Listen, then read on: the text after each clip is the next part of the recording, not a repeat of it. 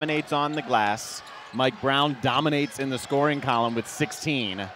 Nobody for the Terriers had more than 6, and that was Jalen Allen off the bench with a couple of quick threes at one point.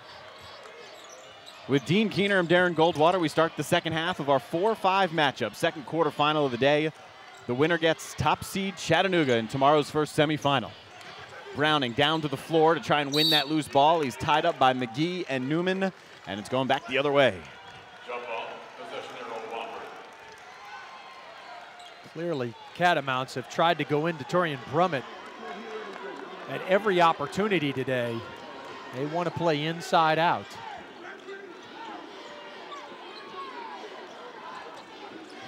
Here's McGee. They ran him off a couple of screens. Then he leaves one back for Gordon. The extra pass finds Garcia alone at the top. We've talked about who can get hot. There's a guy that can really change the course of this game as well, Eric Garcia. You don't want to unleash him. They have 3 of the best individual three-point shooters in the league, Garcia, Collins, and Fletcher McGee. All well over 40% from behind the arc, and Garcia and Collins down slightly the last couple of weeks. Amazing. Newman went for the steal, and Brummett actually got his hands on one before it went out of bounds. So Newman creates the turnover, and Western has turned it over on its first 2 possessions here to start the half.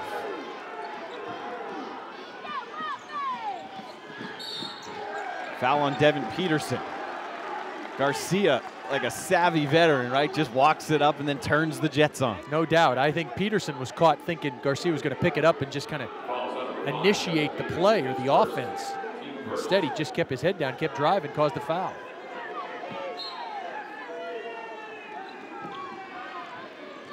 Here's Spencer Collins. Took him a while to get going in the first half. The first shot of the second won't fall for him.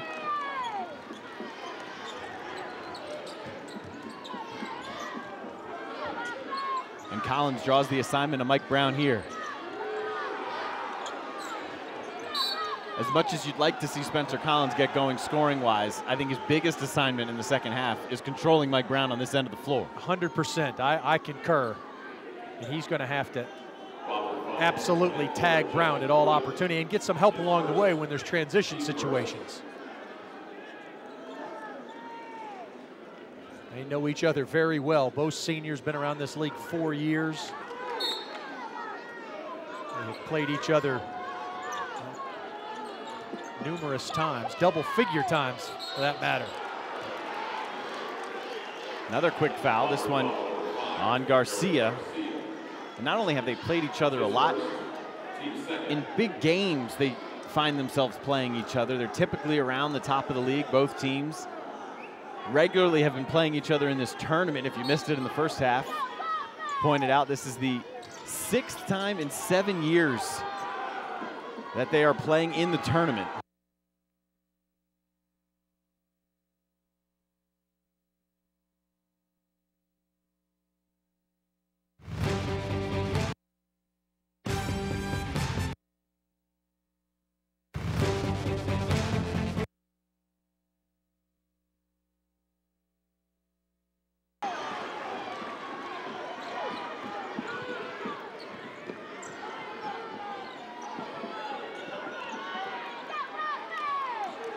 Newman on the baseline, and Wofford has drawn even with Western Carolina. He saw Brummett come out, close out with his hands down. He said, why not? I can make that 16-footer on the baseline.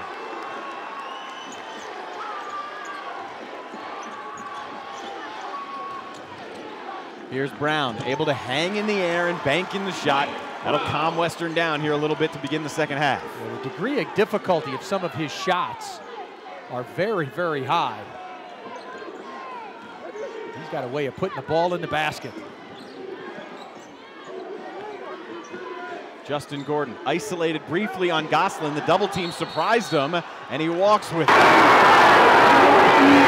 You're right, it did surprise him. Game they've played one-on-one. I don't think they've wanted to leave Fletcher McGee, but you see right here. Over and presented himself, and that 6'9" body forced Gordon to lose his balance.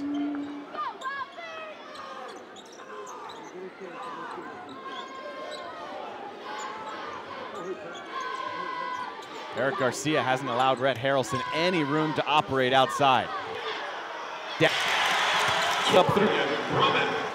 Nice strength deployed right there. You're right, he brought it down, made himself 4 foot tall, but then able to extend through traffic there and get it off.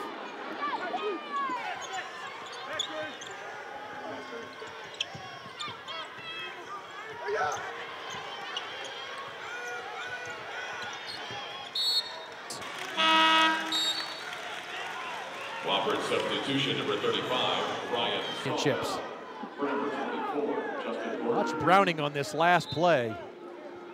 After it goes inside, he kind of drops it. You thought that there was going to be a tie-up. Collins couldn't get his hand on it in time, and Brummett then got it off and in. Strongest man wins. That's exactly right.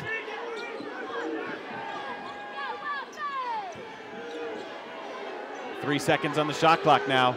Garcia lost it going up. Shot clock violation, Wofford. The Western fans applaud their Catamounts and what they've done defensively. Terrier substitution. It's been one-on-one. Garcia had to force that up again with the shot clock running down. Western Carolina beat Wofford the last time they met. It was late in the regular season. Part of this run, 7 of the last 8 games have been won by the Catamounts to rise up from the bottom of the Southern Conference standings into this number 5 spot and grab one of the 6 first-round byes. And they did it by holding them to 48 points. They did. And that win came at the Ramsey Center, where the Catamounts were 12-2 this year. Brummett knocks it back to Goslin. Harrelson finally has some room. Mike Brown with an offensive rebound in traffic. And it's out of bounds off the Terriers. Time out on the floor. Western Carolina maintains the lead.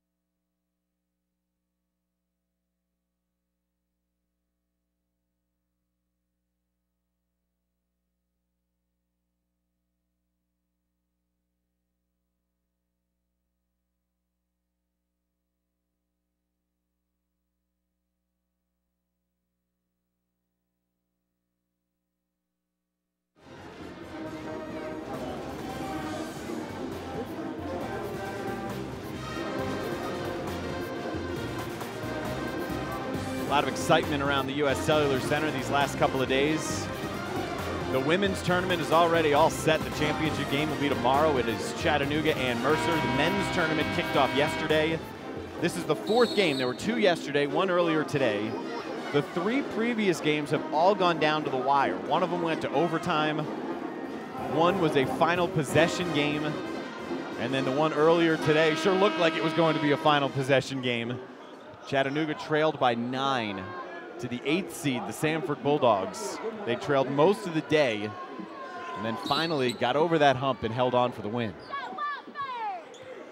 That's what makes tournament time special, right? On a neutral court, new life for everybody. Pressure abounds, particularly at the top. Brummett isolated on C.J. Newman here.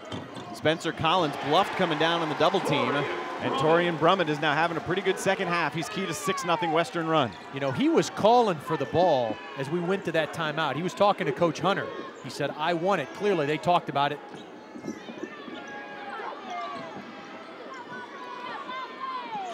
Justin Browning leads the league in steals. He gets an easy 2.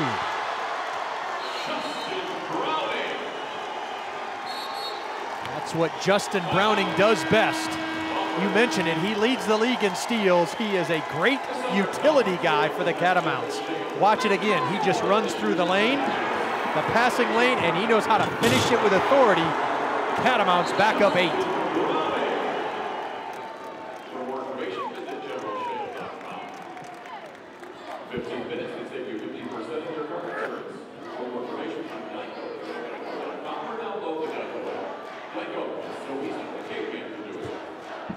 Did you see Anquel's reaction? He was the most psyched person in the building. That is in his DNA. He's what you draw up as an assistant coach, right? His daughter's 16. The one that's 16. There was a quick hesitation on something, but otherwise she had a really good voice. It was very, very good. Yeah, very, very good. Yep. I think he said it was the first time she's done something like it. 16, wow. Yeah. That's pretty cool. The conference is proud to have Ingles as a 2016 corporate partner. Ingles strives to provide one-stop shopping convenience to its valued customers. Ingles, low prices, love the savings. Innovative Office Solutions is the official office solutions company of the Southern Conference. Innovative brings everything in your work next together. Innovative. Expect response. Expect reduction. Expect relief. Thank you.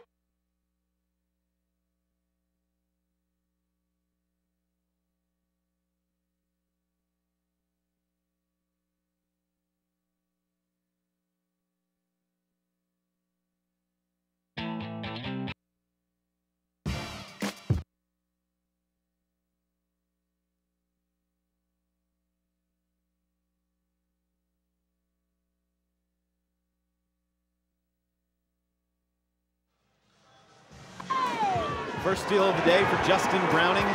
9th nationally in thefts. He gets the easiest 2 of the day.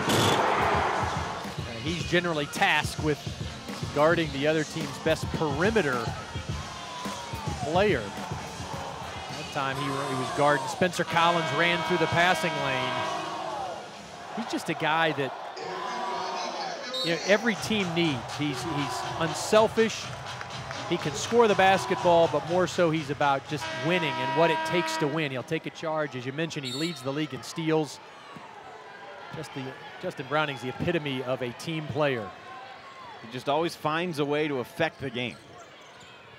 Whether or not he's got the ball, whether or not it's scoring. Now it's Brown who knocks it free. Mike Young takes a timeout, and his team turns it over off of that. Their 4th turnover in 3 minutes. Yeah, that's not like a Wofford Terrier coach team. They generally are very good out of timeouts in special situations. They almost got it back, but the help came from Rhett Harrelson's man. And normally that is going to result in 3. Instead, it results in a foul for the Catamounts. Boy, and those Catamount fans were ready to explode, as was the bench. You mentioned it, Harrelson, one of the better marksmen in this league, particularly late in the season, just couldn't get it to go down.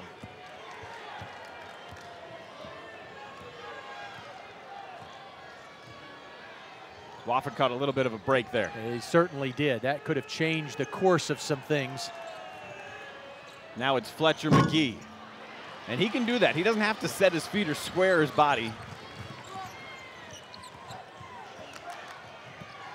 Brummett wants it again, right into the chest of C.J. Newman. It's Spencer Collins who scoops it up at the ankles.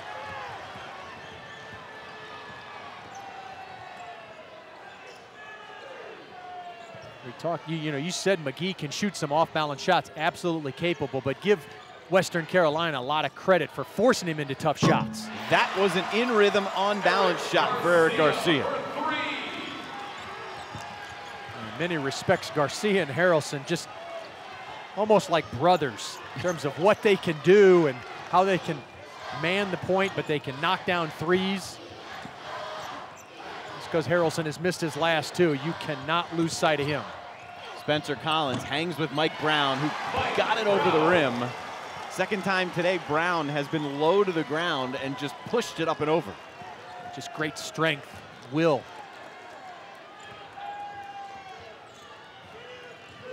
Brown trying to poke it free from McGee. Now it's Collins for three. 7-point lead for Western Carolina. Inside 13 minutes to play. Mike Brown penetrates. No one's got Gosselin.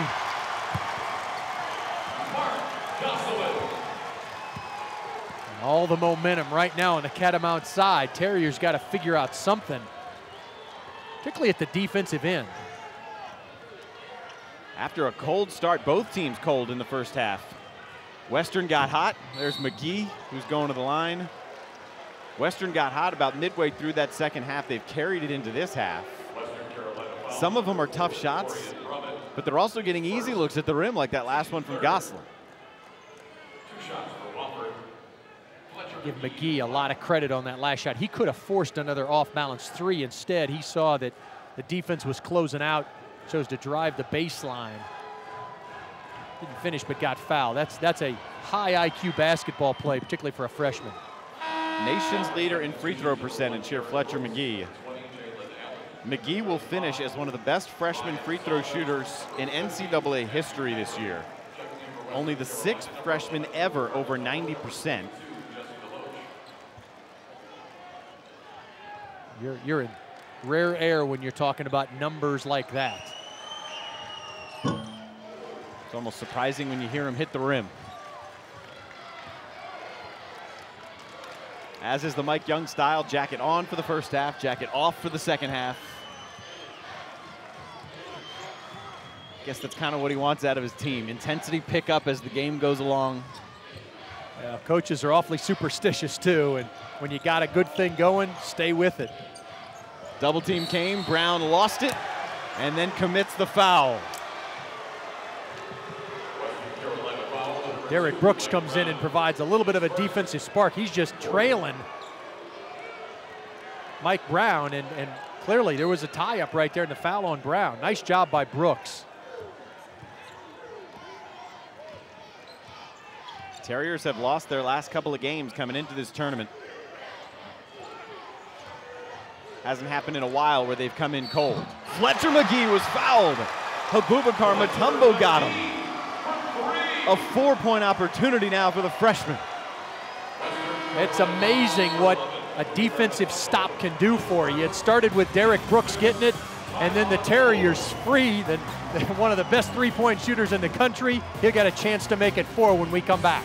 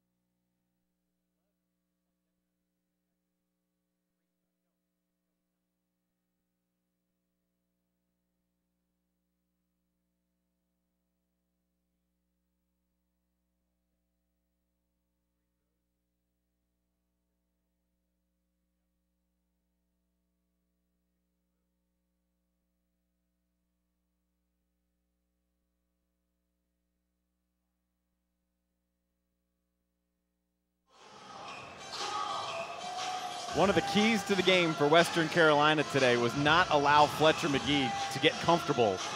They did a good job in the first half. He has 5 quick points here in succession and has a chance for a 4-point play to get Wofford back within 3. We revisit Dean's General Shale building blocks. APB on Brown, that's fine.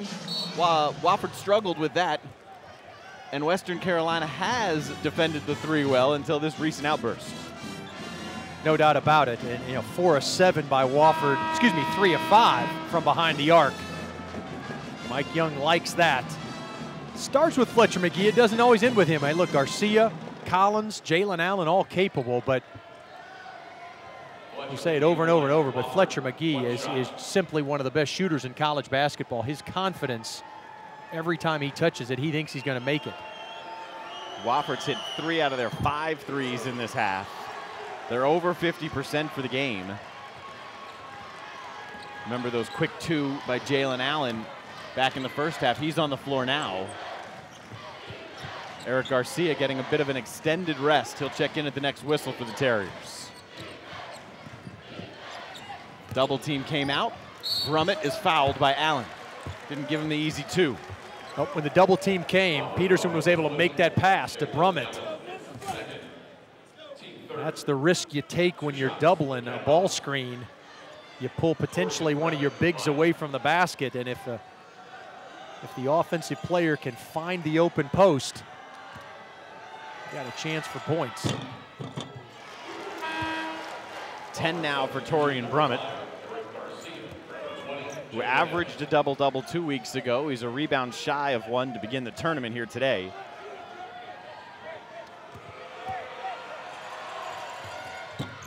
He's one of 4 senior starters for Western Carolina, if you count Rhett Harrelson. Dean, you pointed it out, he's basically a 6th starter for them, had started all year until an injury. Now he's their 6th man. Wow, McGee hits the deck opposite the ball, no call there. Derek Brooks will drive in. We got a foul on the floor. I think they got Peterson. Here's a guy that's averaging, you know, over 13 points and 7.5 rebounds a game. He only played in 16 games as a freshman. You know, I give him a lot of credit for just kind of sticking with it. So many kids today are just quick to transfer.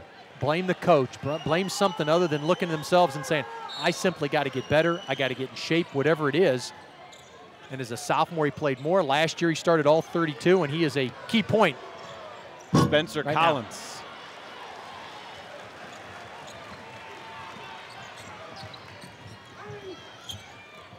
They've been going to him a lot. They like the matchup in there with C.J. Newman. He just couldn't handle that pass.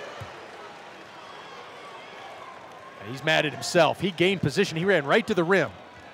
Didn't worry about a 3-second call. Pass was thrown where he could have caught it. He was starting that move to the end. Right. Young players, anytime you see a post player's numbers, that means he's open.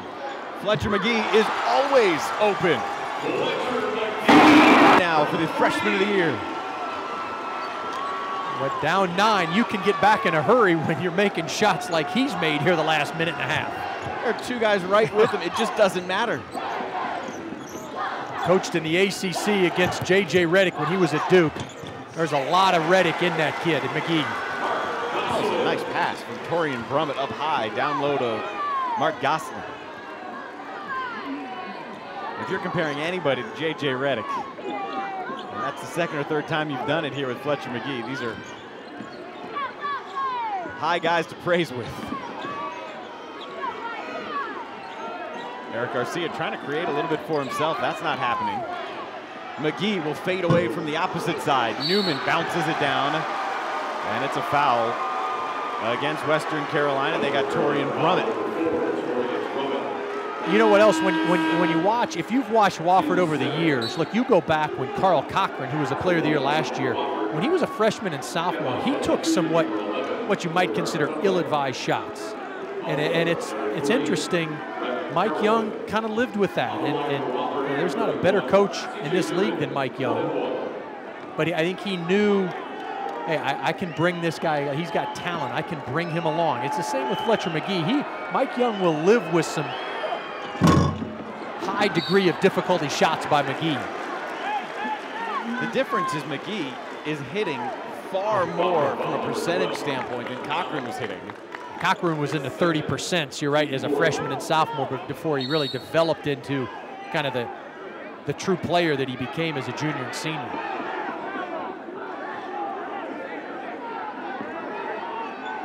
Some Sometimes you have to coach the good ones a little bit differently. It's not about playing favorites, but hey, the reality is you just don't coach every kid the same. Western's led by as much as 9. Wofford's largest lead was 3. Mike Brown had Spencer Collins leaning. McGee came with the help. On the perimeter, it's Spencer Collins.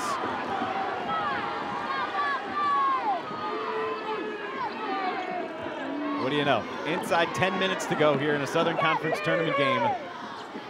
And it's a 2-possession game again.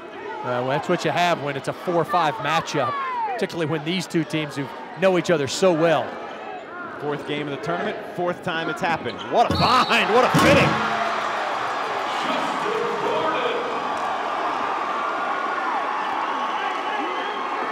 Brent Hampton got the foul, but he didn't get the number. He kind of got blocked out. What a terrific pass by Eric Garcia. And Justin Gordon, one of the better athletes and dunkers in this league, finishes with authority. What's better, the pass or the dunk? I don't know.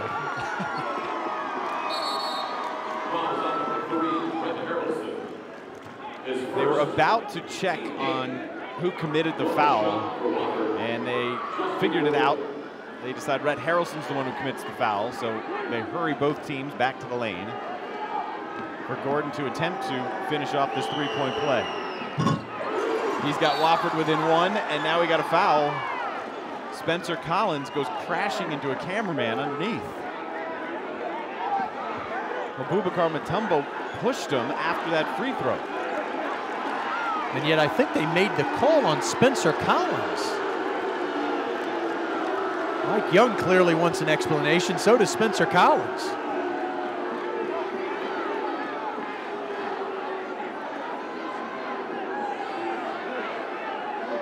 Let's see if we can get a look at what happened. It's on the right side of the lane. It was clearly contact. Or was there? Yeah, I'm not so sure. I didn't see an extension of an arm bar by Browning. So there's your call. That's why Mike Young is red-faced here.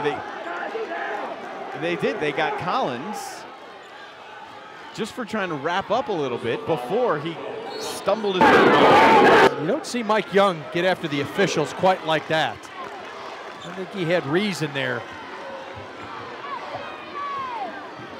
That's 3 on his senior leader. I haven't seen Ryan Salville for the Terriers here, although Newman and Gordon both playing well. A deep one here from Mike Brown. Off the top of the glass, and it nearly went down.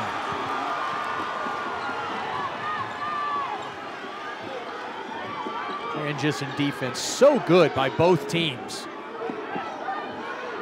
Eric Garcia with a nice look. Mike Brown tried to grab it with one arm from the floor. He's got it off to Mutombo. Harrelson with the no-look to Mutombo, who's blocked from behind by Gordon. And we're going to stay on this end of the floor with the Catamounts.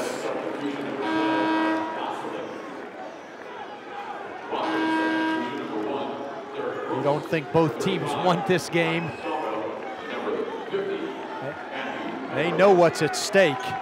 They don't care that Chattanooga's the next one in line.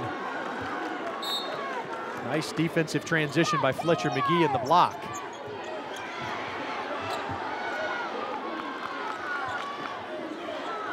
Brummett now working against the freshman Pegram. Brummett picks up his dribble pretty early and still draws the foul.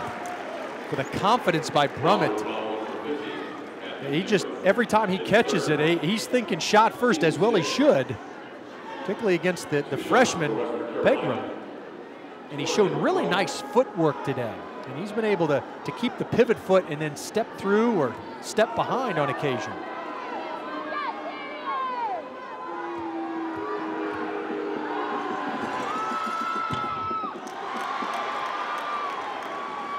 Larry Hunter's Catamounts grabbed a 9-point lead a couple minutes back here.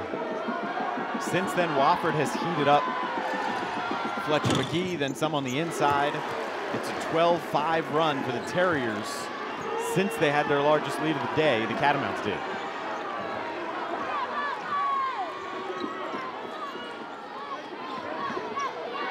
Justin Browning able to stay in front of Spencer Collins.